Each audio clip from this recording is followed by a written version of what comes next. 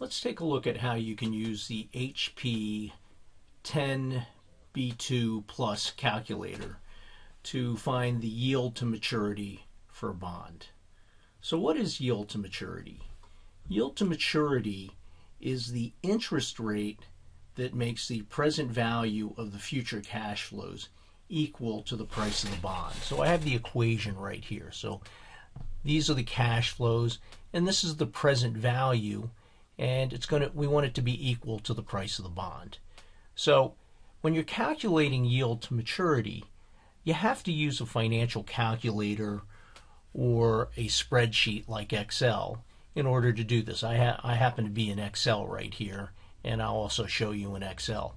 And the reason you have to do that is this is a nonlinear function, and so you can't solve it algebraically. You have to solve it using trial and error.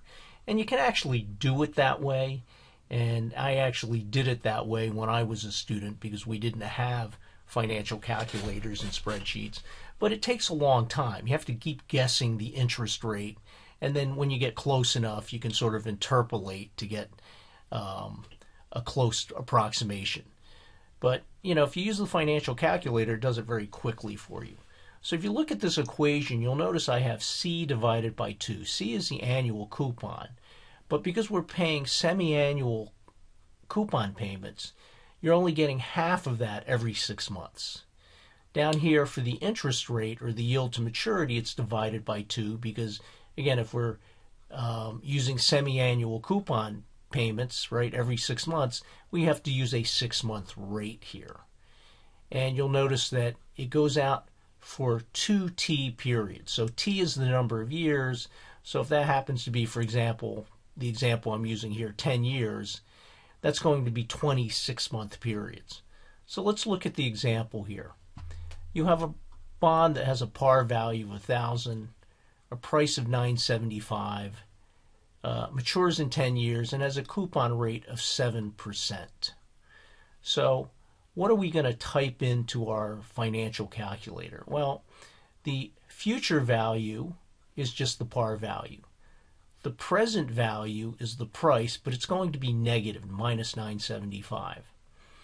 The number of periods will be 2 times the number of years, so 20 periods.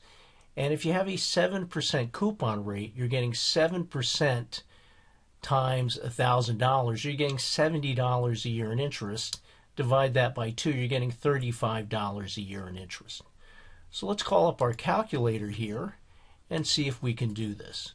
So if we want to make sure everything is clear, we can hit this, this sort of rust-colored function key, and down here, that clears all. So we know everything's cleared here. So let's just put in the numbers. 20 is the number of periods. The present value is 975, and we need to change the sign. Here's the plus minus key. So that's negative. That's going to be our PV. 35 is our payment, and 1,000 is our future value. And then we're just going to hit the I/YR key, the interest rate per year. We get 3.68. Now let's keep in mind this is a semi-annual rate, so we're going to have to multiply by 2 to get the yield to maturity. And that's what I got right here. How did I do that in Excel? We use the rate function. Equals rate. Tells you the first thing you have to put in is the number of periods. The second argument is the payment. Third argument is the present value, which I already made as negative.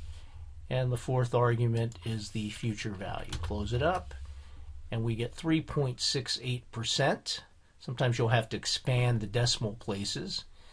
And remember that this is a semi-annual rate, so I'm just going to multiply this by 2, and we get the 7.36%. So really easy to do if you have a financial calculator or you have a spreadsheet.